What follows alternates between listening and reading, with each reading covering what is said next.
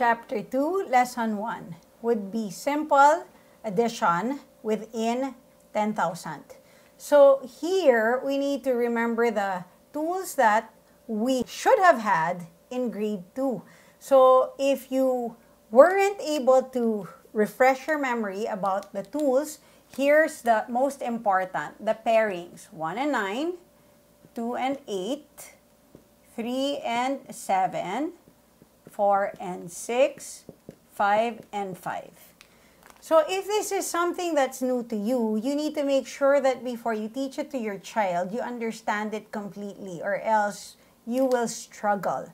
So these pairings will allow the kids to add simply without using the fingers. Now, they're in grade 3, which means they need to be using their fingers lesser. So the fingers are technically important for multiplication, but not for addition and subtraction.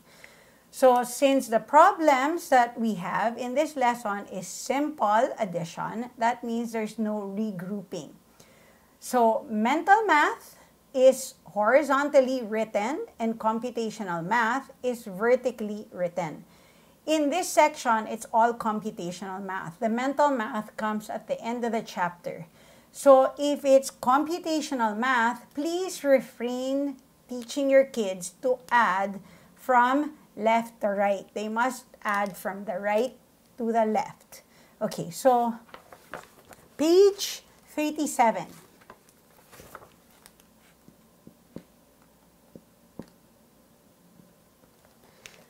I have selected 3 problems from this lesson, and it's problem number 4. Here, we're asked to find the sum of the numbers. So in letter A, it says 47 and 6,651. Now, we need to be consistent when we teach our kids. They have to write the bigger number on top and then the smaller number on the bottom. Again, this is for when they get to subtraction, they won't struggle anymore. So on top would be 6,651, and then we add 47. Since there's still no regrouping, the pairings are not as important. But when we get to the next lesson, these pairings will make very much importance to our teaching.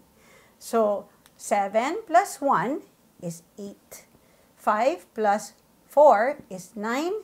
And then we have a 6 and a 6. So again, this is not mental. This is computational math. We got to start from the right to the left. And we start with a bigger number and we add the smaller number so that it's easier for the kids' brain cells.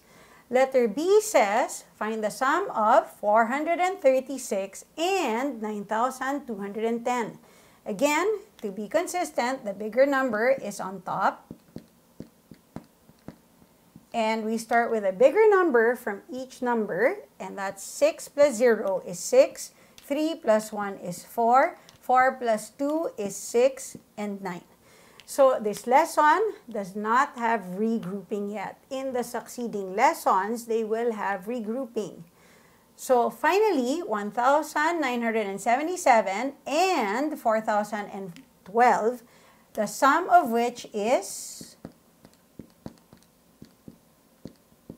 we start with a 7, add the 2, that gives us the 9. Again, start with a bigger number, 7, add the 1, gives us 8.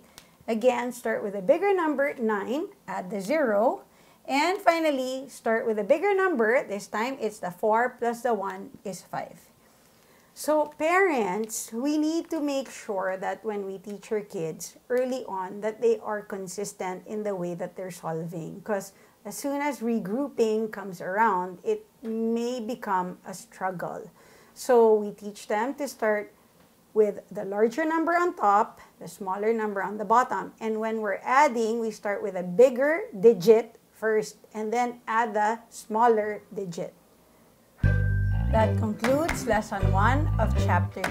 See you in the next lesson.